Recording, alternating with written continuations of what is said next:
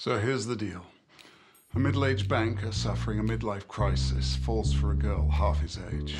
The wine makes your lips look even redder. The girl needs cash for whatever reason.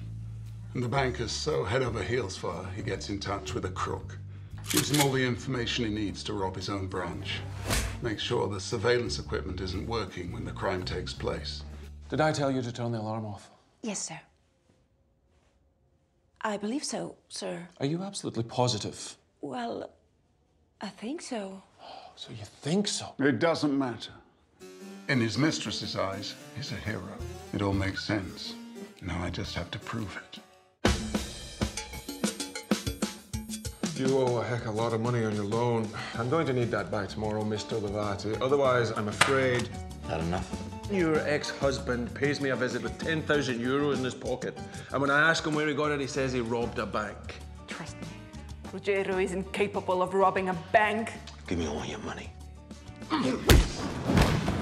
You police? No, I'm not the police. You're arresting me. No, I'm not arresting you. I robbed the bank. You robbed a bank? With this? We detectives know the best clues are right in front of our eyes.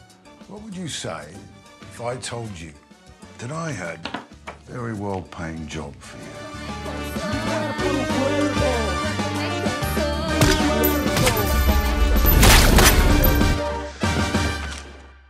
Tell me, how does a young person like you come to own a place like this? I mean, you must have had to take out quite the loan.